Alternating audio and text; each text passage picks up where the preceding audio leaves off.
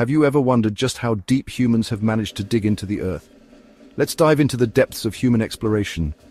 The Earth's crust is, on average, about 35 kilometers thick on land and even thinner under the oceans. But despite our advanced technology, we've only scratched the surface. The deepest hole ever dug is the Kola Superdeep Borehole in Russia. Scientists started drilling in 1970, and after 20 years they reached 12.3 kilometers down. That's deeper than Mount Everest is tall. But here's the catch. Even at that depth, we barely made it through the upper crust. The Earth's core is nearly 6,400 kilometers beneath us, so we haven't even come close. Today, scientists and engineers dream of drilling even deeper using new technology to explore what lies beneath. Could we one day reach the mantle? Or even the core?